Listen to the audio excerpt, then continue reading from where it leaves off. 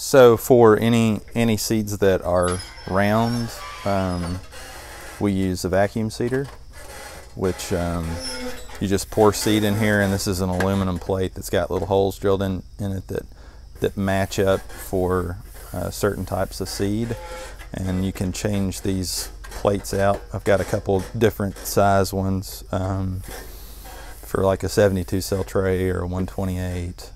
We seed pelletized lettuce seed, onions, all the brassicas.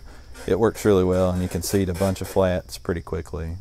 So if you're doing, a greenhouse full of stuff, it's definitely worth having one of these to seed. They're not cheap, but I like this one. It's got a table. It's better than those handheld ones that have a hose that hook up to a vacuum. Those are a little bit cheaper than this one, but this one's nice because you're not fumbling around with